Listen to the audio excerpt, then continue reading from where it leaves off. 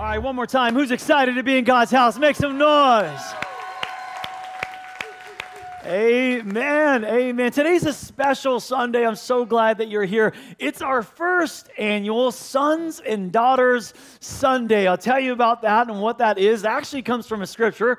Acts chapter 1, verse 7 gives us this promise. It was actually a promise of a prophet named Amos that was reiterated in the New Testament here in the book of Acts, where it says, in the last days. How many believe we're living in the last days? Anyone here?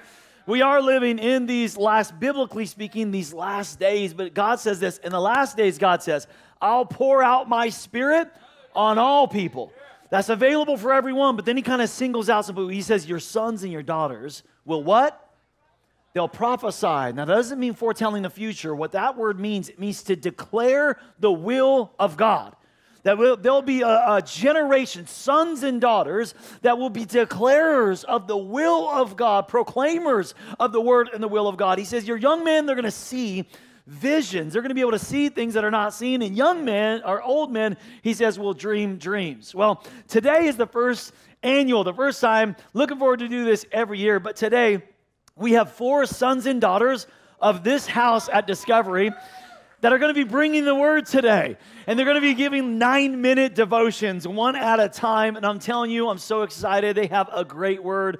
I believe God wants to speak to you through his word today. You might want to check out and go, oh man, this is pastor ain't speaking or something like that. How many of you know that God's word will not return back void? If you have an open heart, God wants to speak to you today, okay?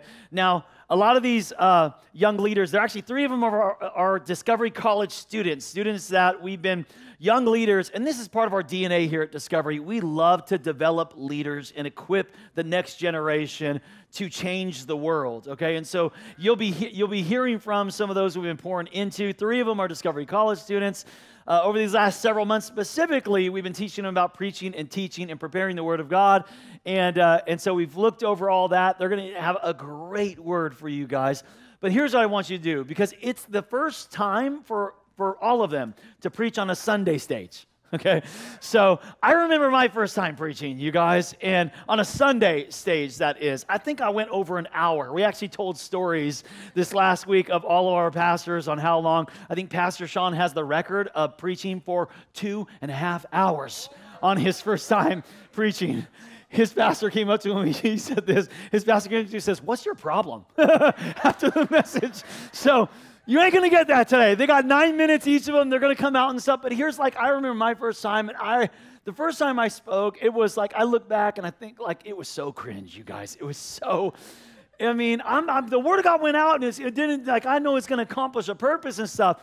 But man, but I'm so thankful for the people, my pastor, my spiritual fathers and mothers around me, that even as I was preaching, this young kid, 21 years old, first time on a Sunday stage, and they're amening me and telling me, and afterwards they're coming up to me great job, man, you got a calling on your life. I wouldn't be here today, I really don't, if I didn't have the affirming voice of my mentors. I was not there yet, but they saw something in me that was not yet and called it like it was, you guys. So we have an opportunity today to lean in and to hear God's word. But here's what I want to encourage you to do. I want to encourage you to be active participants in the word of God today. I want you to grab your pen, man, and lean into the word. He wants to speak to you. But if they tell a joke, laugh at it. You know what I mean? Laugh at that joke, man. And if they said something good, let them know. It feels good. Amen. Hey, that was good. Go ahead and give them some of that. It'll help them out. And if the joke wasn't good, laugh anyway, okay? Just laugh, dude. And then write it down anyway if you heard it before, whatever. Let's lean in, though. Let's affirm the calling and the gifts that are inside of these young leaders, because they are our next generation. Amen, you guys? All right, you guys, let's welcome our sons and daughters to the stage. Let's go. All right, how are we doing this morning, guys? Good? Amen, amen. My name's Yutzi. I'm one of the college students here at Discovery Church, and I'm just so honored to be able to give you the word this morning. And I just want to give a special thank you to Pastor Jason and Pastor Veronica for giving us the opportunity and always believing it in my generation. I mean, we would not be here without their leadership. So let's give it up for them, guys. And while moments like these, it could be easy maybe for me to stand up here and give you guys the best version of myself, I wanted to be real with you guys this morning. I mean, can we be real, guys? And I wanted to share with you one of the biggest battles I had to fight that was preventing me from walking in my calling. You see, and maybe you're here today and you felt like I've felt before. You're sitting here and you're like, I've messed up. I've messed up big time. Maybe you're here today and you're like, I feel so unworthy. Like, I hear what God has for me, but I just don't believe it's for me. Or maybe you're here today and there's something from your past that continues to haunt you and keep you from walking in freedom. And I pray that you would believe me when I say that the root of this, although it could be hard to identify, it's coming from a place of shame. And you see, this is why it's so important, because if we don't confront our shame, shame will always dictate our identity. If we don't confront our shame, shame will always dictate our identity. And you see, the Bible is clear on why we shouldn't be living in shame. You see, Colossians 1:22 says, "Yet now he has reconciled you to himself through the death of Christ in his physical body. As a result, he has brought you into his own presence, and you are holy and blameless, and you stand before him without a single fault." Without a single fault. And do you see yourself like that? Do you see yourself the way God sees you, without a single fault? And I think a good question to ask, to figure out maybe, am I living in shame? Am I basing my identity on this? Is this question right here. Do I live in the identity brought forth by my sin, or do I live in the identity brought forth by Christ? And this is what the enemy wants to do. You see, he knows that if he can get you to doubt your identity, he can undermine your purpose and call. So how do we overcome this place of shame? How do we bounce back from this? How do we start walking in freedom? And I believe this morning we're going to find out some things that shame has been robbing us from. And we're going to start living from a place of freedom. Amen? Amen. So let me give you 3 main ways in how we can overcome shame. You see the first one right here, write it down like this. We stop self-medicating the shame. We stop self-medicating the shame. And that can look for us in a variety of ways. You see, for me, I was self-medicating my shame through people-pleasing. Making sure that everyone was pleased, putting all my energy to make sure that they would approve of me and getting validation from them. But the root of it was shame. I didn't want them to reject me. I didn't want them to leave me if they found out things that I wasn't sharing with them. Maybe for you, it's perfectionism. You want to control every single little thing of your life to prevent you from ever feeling shame again. Or maybe it's isolation. You found yourself maybe in a place where you've pushed all your loved ones away, all your community, because it's easier that way, or at least it seems easier. I'd rather just remove myself so I don't have to deal with people ever shaming me again. And we live in these cycles of self-medicating, never treating the actual wound, and these self-medications only bring a temporary fix. And we'd rather pretend like it never happened, keeping it in. And you see, Psalms 32, verse 3-5 tells us a little bit of what we might feel when we keep this all hidden and inside. It says, "For when I kept silent, my bones wasted away through my groaning all day long. For day and night your hand was heavy upon me. My strength was dried up as by the heat of summer.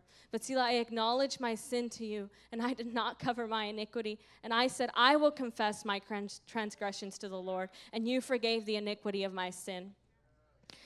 Instead of self-medicating, we have to start inviting God into that wound, because he's the only one that can bring the eternal healing into our hearts, into that shame. Let him heal you from your shame, and we can do this by looking at the promises he set before us. You see, maybe our shame has made us feel like we can't catch a break, but God has promised to give you rest. Maybe your shame has made you feel like you're completely alone. Nobody's there for you, but God has promised that he would never leave you nor forsake you. Maybe your shame has put you in a place where you feel dirty and unclean, but God has said that as far as the east is from the west, I have removed your sin from you. These are all promises that God has given you, and he who promised, he is faithful. So this is what we have to start doing. We have to start taking the promises that God has given us and start believing those, so we can move from a place to shame to move to a place from freedom. Amen. So that's the first thing. We stop self-medicating. We start walking in the promise that God has for us. How do we continue to walk in freedom?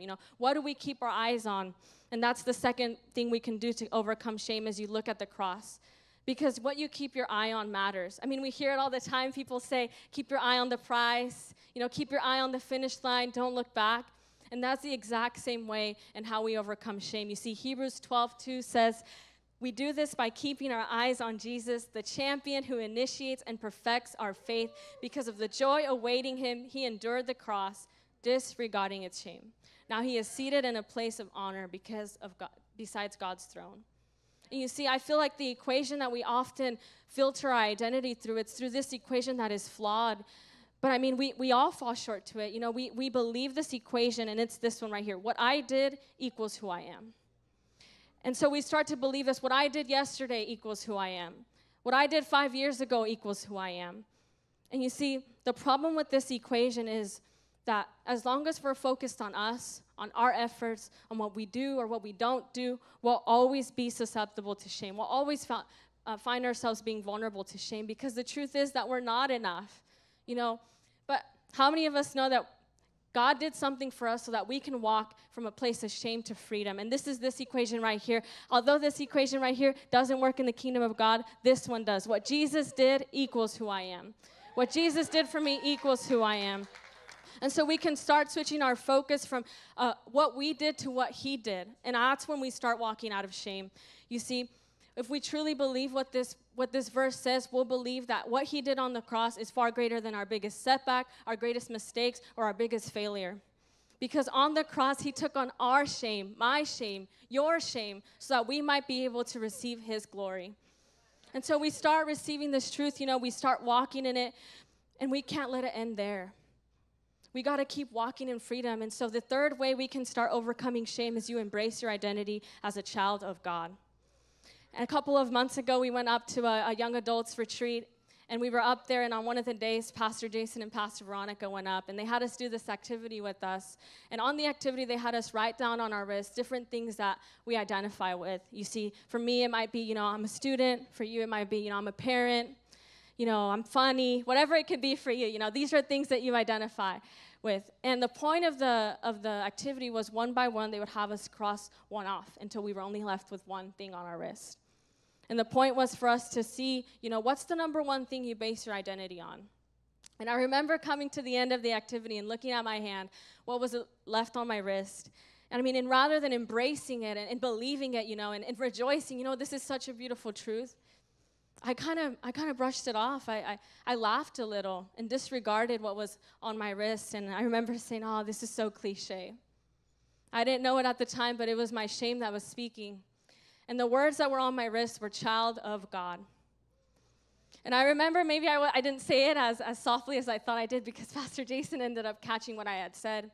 And he had shared something with me that day that was very profound. And I believe that some of you in this room have to hear that.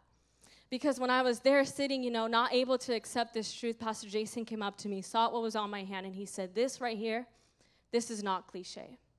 This is who you are. This is everything, he said. And you hold on to this, because when all else fails, this is enough. And I remember, you know, going back to my time with God, and I mean, at first I was embarrassed a little bit. I was like, I can't believe, you know, Pastor Jason heard me say that. But there was a truth, there was a deeper truth to that, and it was time for me to start dealing with my shame, because I was allowing it to dictate my identity. And so I needed a verse to hold on to, you know, to come back to when I might find myself in a place like this. And I found this verse, Ephesians 4, verse 22 to 24, and it says, put off your old self, which belongs to your former manner of life, and it's corrupt through its deceitful desires, and to be renewed in the spirit of your minds, and to put on the new self created after the likeness of God in true righteousness and holiness. And I believe that's the truth that we have to start living by. Let's pray.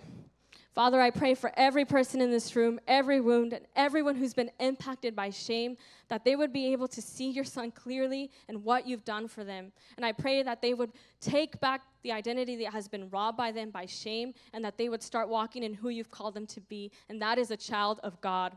Father, I pray for breakthrough and healing, and I pray that they would not waste another minute living in their shame.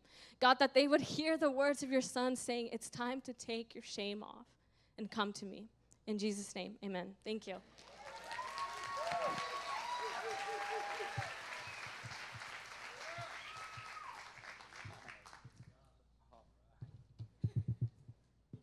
Thank you guys so much for joining us today. My name is Mark. I currently serve in our young adults ministry. I just want to thank Pastor Jason and Veronica for being such encouraging and amazing leaders. It's so great to be under them and serving with them. I'm excited to share this word that God has put on my heart with you guys today. The title of this message is Healing from bitterness.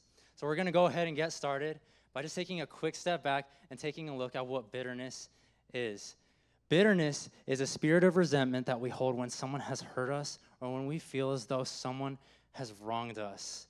It can be that chip on our shoulder, the score that we constantly keep, the grudge that we hold, or the temper that you just can't seem to control. This is a spirit that can make us sick if we're not careful because it can ruin our relationships. Everyone who's here today knows what it's like to hold bitterness towards someone, because if you're in any kind of relationship, family, friend, romantic, I know that you probably know what it's like to be hurt by somebody. And so when life happens and bitterness gets dropped in your lap, do you know what to do with it? Or is this going to be something that ends up making us sick? In Ephesians chapter 4, verse 26, Paul says, "Don't sin by letting anger control you. Don't let the sun go down while you're still angry, for anger gives a foothold to the devil." Paul says, don't even let the sun go down while you're still angry. So before we go any further, I just want us to clarify a little bit what Paul is actually teaching here. Here's what he's not saying. He never said, don't let the sun go down while you're still hurt, because that's impossible for us. He said, don't let it go down while you're still angry. So what I'm saying is that in order for us to be healed, what we need to do is we need to be able to separate the resentment that we have from the hurt that we have.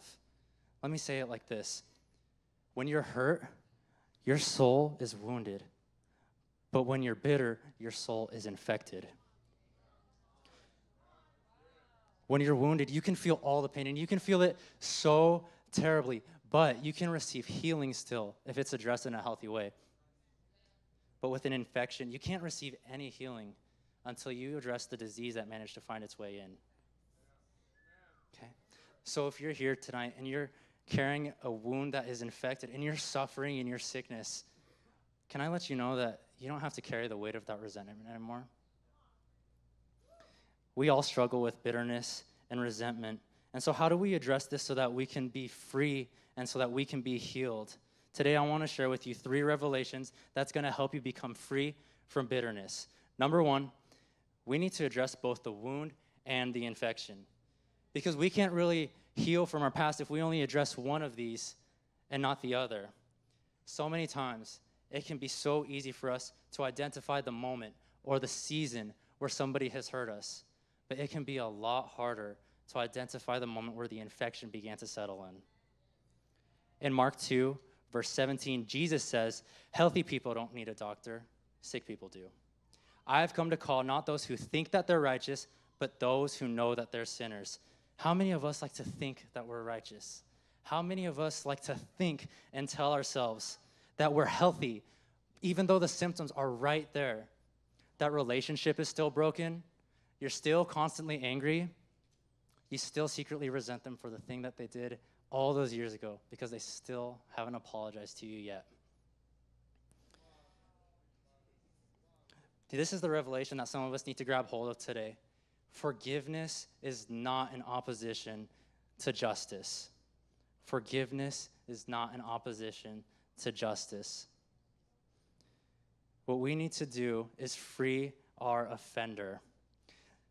We like to hold on to bitterness, and so many times this is just easy for us because we come to believe a lie of the enemy. What he wants us to think is that if we forgive somebody, that somehow means that we approve of the wrong that has been done. But forgiveness is not in opposition to justice. We want to make sure that justice is accounted for, but Jesus already accounted for it in full on the cross. In Luke 23:34, Jesus was on the cross when he said, "Father, forgive them, for they don't know what they're doing." So it's not our job to keep score when Jesus is the one who has already settled the score. Okay? What we need to do is forgive our offender. Thirdly and lastly, you need to know that once you're healed, your healthy life is not meant to be lived alone. I want us to remember, Paul taught us that the enemy's strategy in all of this is to gain a foothold on us. So many times, we want to believe that we've dealt with something and that we've left it in the past, that it's behind us, and so we call ourselves healed from our infection. but really what many of us have done. Instead of going through the healing process, what we've done is resurrected walls. We've resurrected barriers, isolating ourselves, and day after day, we let the sun set with a fortified heart, locked down to protect this infected wound that still hasn't been healed. Because if we were truly healed, we wouldn't need all those barriers. We are sons and daughters of a God who loves relationships. Our most precious possession is our relationship with God. To be his son, to be his daughter. In Psalm 27:4, David prays, he says, "The one thing I ask of the Lord, the one thing I seek the most, is to live in the house of the Lord all the days of my life, delighting in the Lord's perfections." God doesn't just call us to forgive that we would be healed and then be lost. No, he calls us to forgive that we would be free and that there would be nothing in our hearts anymore that stands between us and him. And so it's time for us to address our wounds. It's time for us to be healed from the bitterness in our souls. And it's time for us to surrender and make the choice to forgive today. Would you bow your heads and pray with me? Lord, I thank you for showing us the beauty of surrendering to you. You teach us that it's better to let go of our pain instead of holding to it tightly. When we decide to forgive, Lord, you're able to heal us. But when we decide to hold on to bitterness, we keep ourselves in suffering and unrest. Our hearts are in need of healing, and our relationships are in need of freedom. I thank you for revealing your will to us today and pointing us towards forgiveness. We want to know you, and we want to serve you, Jesus. We want to love you and be loved by you, our God. Holy Spirit, please soften our hearts and walk with us today as we decide to walk this out. In Jesus' name we pray. Amen.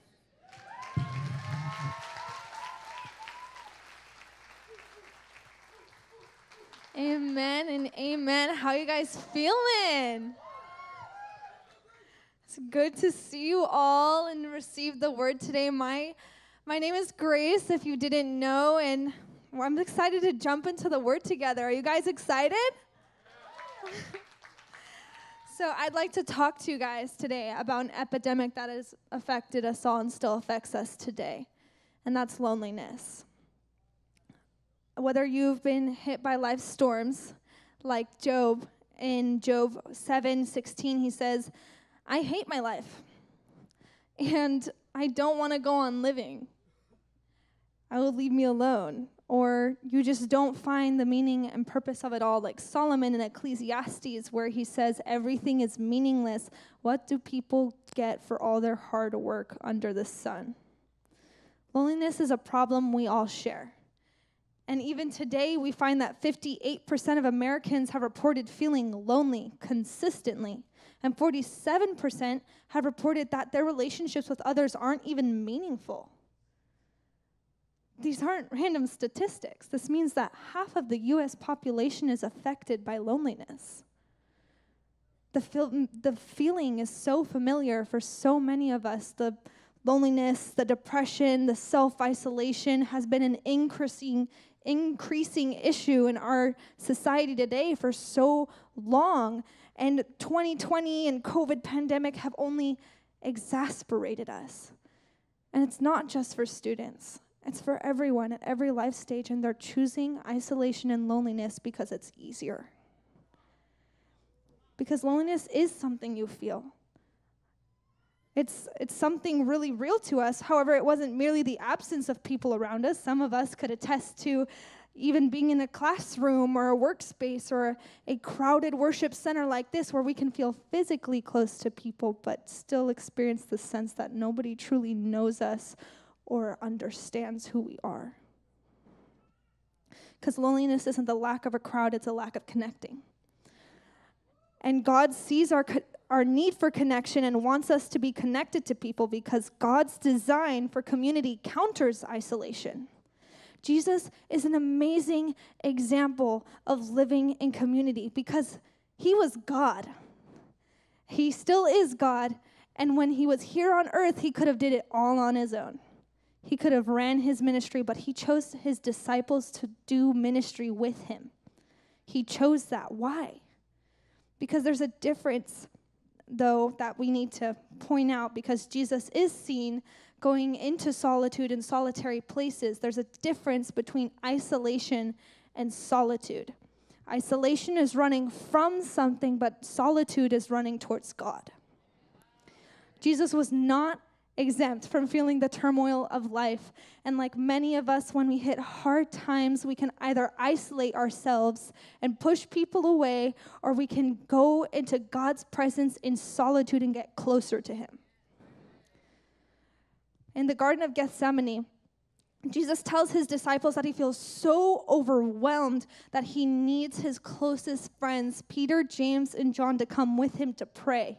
And in Luke 22:45-46, it says, when he rose from prayer and went back to the disciples, he found them asleep, exhausted from sorrow. Why are you sleeping? He asked them. Get up and pray so that you will not fall into temptation. It says he rose from prayer. He came out of God's presence to get his friends' support because he needed it. And even if they failed him in that moment, Jesus was showing us an importance of having people close to us when we're in need. When we feel so overwhelmed with the demands and the pressures of life, we're going to need some friends, some close people to strengthen us. Because the reality is, when you say you don't need people, you're saying you don't need Jesus. In Matthew 25, it says, the king will reply, truly I tell you, whatever you did for one of the least of these brothers and sisters of mine, you did for me. He will reply, truly I tell you, whatever you did not do for one of the least of these, you did not do for me. The way you treat the people around you mirrors your relationship with Christ. Whatever you do for others, you do for him. And the reality is, God will speak to the people around you. He knows that you need people. He knows you need correction. Like a Jethro to Moses. Jethro corrected Moses' leadership in his life. You're going to need direction from those around you. Like Ruth and Naomi. Naomi directed Ruth to Boaz because she wanted her to have a family. You don't only need correction and direction, but you're going to need affirmation from those close to you. Like when Mary was pregnant with Jesus, she was feeling so isolated and alone, but Elizabeth came to her and confirmed what the angel had prophesied over her life, bringing her comfort. God will use those around you to bring you correction, direction, and affirmation of God's will into your life. God employs those in our midst to guide, correct, and affirm his will within our lives. But remember, when loneliness wraps around you, your feelings can distort reality. And the reality is you aren't alone. So when you're feeling alone, your feelings are lying to you. In Deuteronomy 31:6-8, it says, be strong and courageous. Do not be afraid or terrified because of them, for the Lord your God goes with you. He will never leave you nor forsake you. If you believe you're alone, it becomes a reality in your feelings. Do not believe the lie of the enemy that you are alone.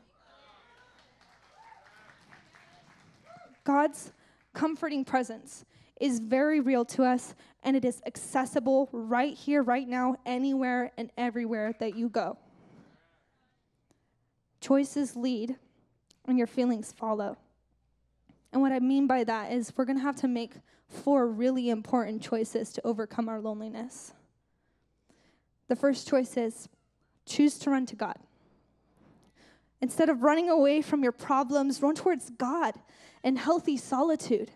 Instead of running to binge eating, to the wrong relationships, to addiction, to porn, to all these things that won't give you what God knows you need, choose to run to God.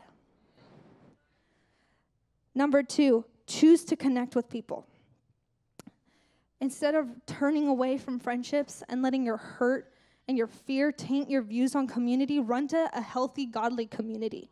Because the reality is you aren't alone, and you're very much surrounded by people here at Discovery who want to do life with you. Since choices lead and feelings follow, we're going to make different choices. We're going to choose to run to God. We're going to choose to connect with people. And we're also going to choose to be known. It's your choice to open up. And it's your choice to stay silent. But you're not going to make any deep roots. You're not going to make any deep friendships or relationships if you stay silent. Choose to be known by people and know others who are probably in the same boat as you. And the fourth important choice to overcome loneliness is to choose to belong. Instead of pushing people away and again isolating yourself from the community that surrounds you, choose to belong somewhere. Choose to go to track 1 and belong to a church family. Choose to go to track 2 and belong to a team. Choose to go and belong to a small group. Choose to even belong to a group of friends that just comes to church together. Because you're going to need the people around you to correct, direct, and affirm you. So let's make that choice together today as we bow our heads in prayer. Today, God, we are not going to choose to believe the lie that we're alone. We're going to choose to run to you, God. We choose to run to community. Help us choose to be known and belong, Lord. Help us recognize your presence working in our life as we make the choice to not only go deeper in our relationship with you, God, but to go deeper and build healthy relationships with those around us. We thank you and we praise you, Lord. In Jesus' name, amen and amen.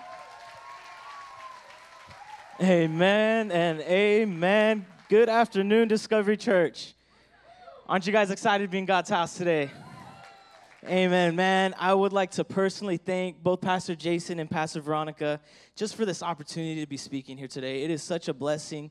If you guys do not know me, my name is Stephen Bernal. I am a Discovery College student, and it has been such a life-changing and blessing opportunity to be a part of a program that's just surrounded with great leaders and great mentors. Now, I would like to open up with a statistic that was very heavy on my heart. As I was praying, I was fasting, and getting ready for today, this is just something that weighed heavy on me. You see, in a 2022 case study done by the National Council of Mental Well-Being, it is estimated that 70% of adults in the United States have experienced some type of traumatic event at least once in their lives. 70% of adults. That actually equates out to 223.4 million adults. Now, I know as soon as I say the word trauma, I can feel some of you guys shifting in your seats. I could understand that some of you guys might be uncomfortable. Some of you guys might get a little jittery. Some of you guys might even be building up some walls right now. Some thoughts you guys might be having is, man, I don't have trauma. I didn't deal with it. I'm good. Life was good. Some of you guys might be thinking, I had some stuff go down, but I'm over it. It was years ago. I was young.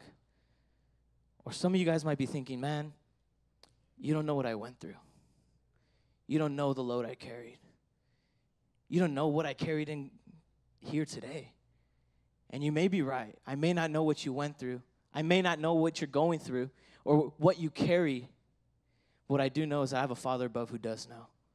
And I have a Father above who wants to help you to treat your trauma, to address your trauma. So I'm going to challenge you guys. I'm going to ask you guys to go on this journey with me. It's the same journey that I went through as I was preparing to not go into airplane mode, not to zone out, not to build any walls. Can we go on this journey together, church? Amen.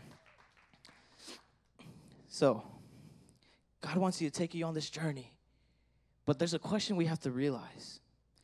How do you deal with trauma before it deals with you? You see, because trauma is something dangerous, because if we don't address it, if we don't deal with it properly, it's something that it's going to deal with you. It's going to find its way with you. Matter of fact, the enemy's going to use it against you. So how do you deal with trauma before it deals with you? Number one, you have to write this down. No, you never have to do it alone. You never have to do it alone. Now, it says in Scripture evident how we never do things alone. Matter of fact, check out what it says in Galatians 6:2. It says, share each other's burdens, and in this way obey the law of Christ. Share each other's burdens. Can I make a picture for you guys real quick? Can you guys imagine what it would look like if we put our pride aside and we were real with our brothers and sisters? Can you imagine what it would look like if we didn't put on a mask, put on a facade when people ask us how we're doing? When people ask us how we're doing, we're almost conditioned to say, I'm blessed and highly favored. How you doing? Jesus woke me up today, amen. Let me tell you this. You can stay surface level. You could keep it shallow. You could keep it surface level. But check this out. Surface level friends is going to bring surface level faith. Matter of fact, surface level friends going to bring surface level healing. So you could keep telling yourself, you could keep lying to yourself, convincing yourself and those around you that you are good, you're okay. But guess what? Stay surface level. Your faith is going to be capped. Your healing is going to be capped.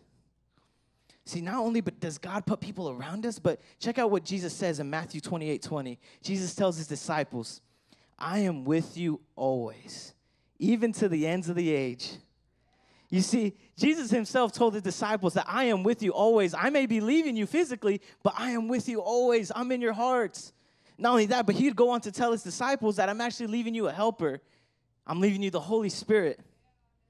Now, you might be thinking, man, I don't really need to bring it up right now. It happened years ago, or I'm over it. It's not harming anyone. It's not affecting my day-to-day. But check out, look what it says in Psalms 44:21. It says, would not God discover this? For he knows the secrets of the heart. So check this out. To deal with trauma, we need to realize something. Just because it is hidden does not mean it is not deadly. Just because something is hidden does not take away its impact. See, there may be a snake under that rock. And just because you don't see it doesn't mean it can't hurt you. You see, trauma is dangerous because we could keep it hidden. We could hide it within ourselves. We could almost convince ourselves that we lost it. But what the enemy wants you, he wants you to lock that trauma inside. He doesn't want you to heal from it. He doesn't want you to be delivered from it. Matter of fact, he doesn't want you to grow from it. The devil wants that trauma to sit. He wants you to forget about it. He wants it to be bottled up. He wants it to ferment, to rot, so that when he tests you, when he puts a trial in front of you, and best believe he will, it's going to pop. And all those past feelings, all those past emotions, everything you thought you overcame, it's going to come rushing back. You need to stop hiding what hurt you and let it come out. It's time to reveal what you carry. It's not doing you any justice to hide it. Now, once we sit and reveal, like, okay, I got some things bottled up, God has something greater for you. Now, we're going to jump into Luke chapter 8 real quick, but before we jump into the verse, can I give you some background real quick? See, in Luke chapter 8, we actually read about a couple parables and a couple miracles that Jesus does.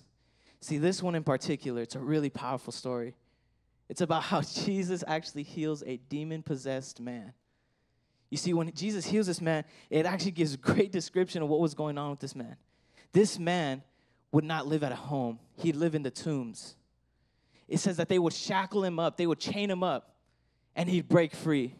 At night, he would roam around, screeching and howling, cutting himself with rocks. This man was jacked up. Scripture shows he was jacked up, but Jesus heals him, and he delivers him. And I really want to key into these last two verses because they're so powerful. So Luke 8:38-39, this is right after Jesus heals him, delivers him. It says, the man from whom the demons had departed begged him earnestly to be with him. But he sent them away and said, this is what Jesus says, last verse, super powerful. Go back to your home and tell all that God has done for you. And off he went, proclaiming throughout town how much Jesus had done for him. So church, you want to know how to deal with trauma before it deals with you? Number 3, write this down. You got to turn your trauma into testimony. You have to turn your trauma into testimony. You see, what Jesus did here is that he didn't tell this man, go home, go to your family, go to your day-to-day, go to your job, whatever. No, Jesus says, go into town and tell them what I have done for you. Some of you guys are holding on to burdens that are hurting you, and your last part of freedom is to go tell them what God is doing in your life. To let what God delivered you from to be outspoken to others. See, your story, your trauma, it may not be demonic possession. You might even belittle it. But your healing, your freedom, is what can set another person free. You may have come from a toxic family. You may have come from a toxic friendship. You might even be in church hurt.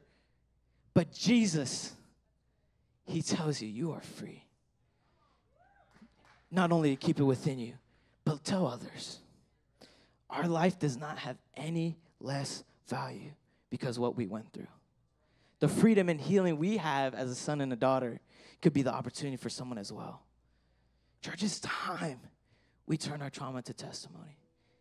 It's time that we let our story be the last thing to touch us, that we let it impact others, that it be the last thing to hurt us, the last thing to affect us, and we flip it on the enemy and said, God, I'm using this for you.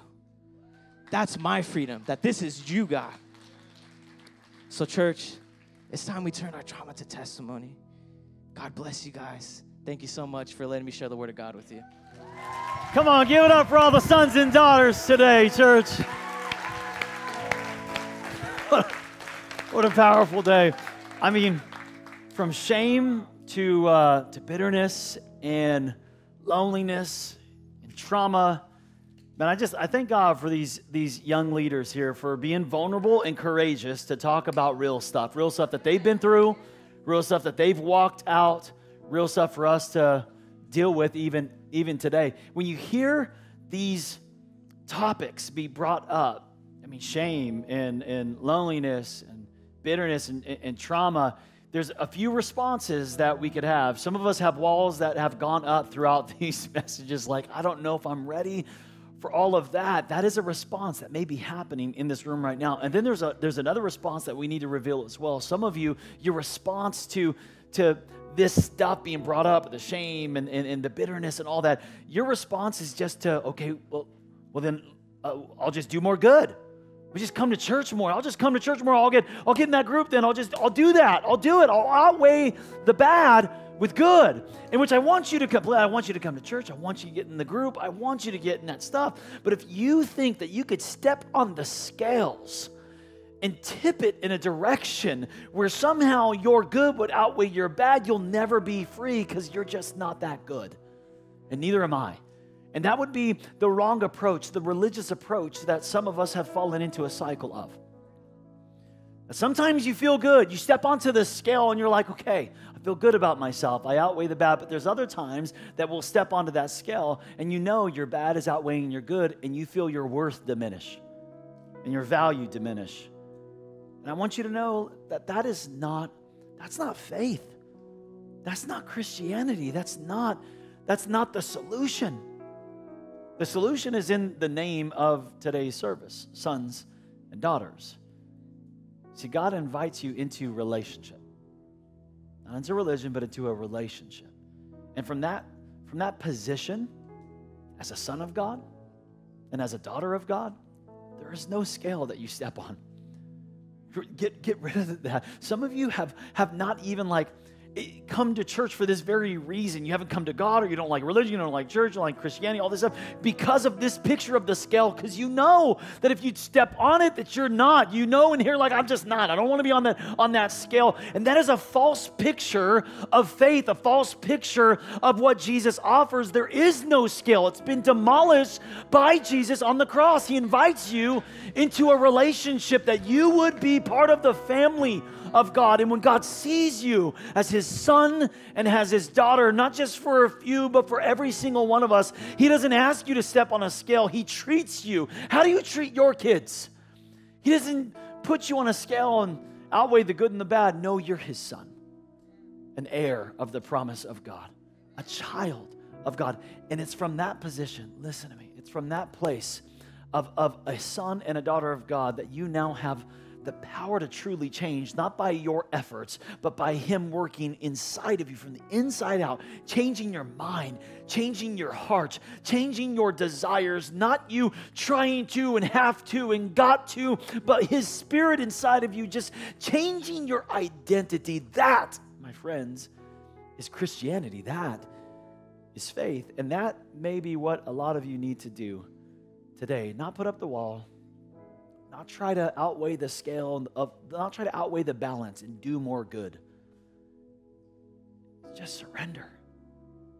Just come to the family of God through Jesus. Hey, thank you for watching the Discovery Church YouTube channel. Don't stop here. Join the Discovery Online family every Sunday. Subscribe to this channel so you don't miss a single video or live stream event, and share it with a friend. You can also support the ministry by clicking the Give button to help us continue to reach people around the world for Jesus Christ. Thank you again for watching. Go love God, love each other, and change the world.